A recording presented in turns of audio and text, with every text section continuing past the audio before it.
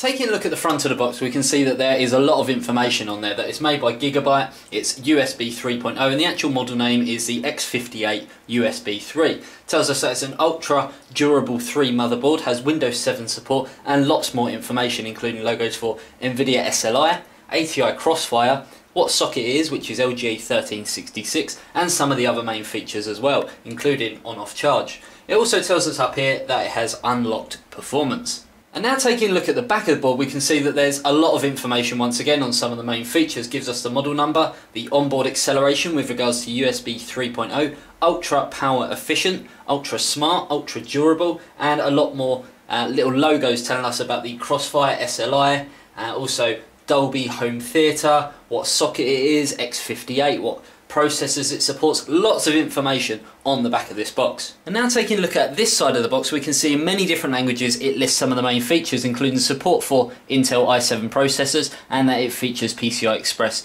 2.0 16 times graphics interfaces. And now to open up the box and see exactly what we get included, we can see straight away that we have a I/O panel plate.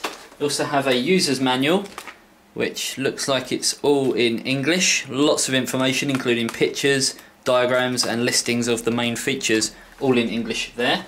We have a driver utility DVD with Norton Internet Security, chipsets drivers, Adobe Acrobat Reader, as well as some system enhancement utilities like EasyTune. Lots of useful stuff on there.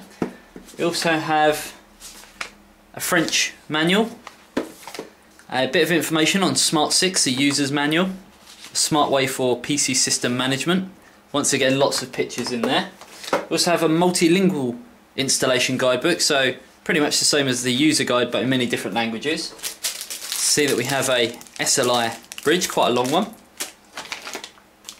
2 USB cables, of which one is right angled, and another 2, which one is right angled.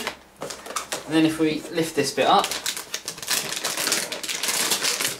we can see that we have an anti-static bag with the motherboard inside.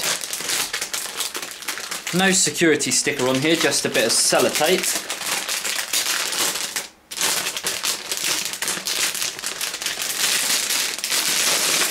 And opening that up, we can see the motherboard itself. Be sure to check out etechnics.com very soon, where I will have a full review on this motherboard.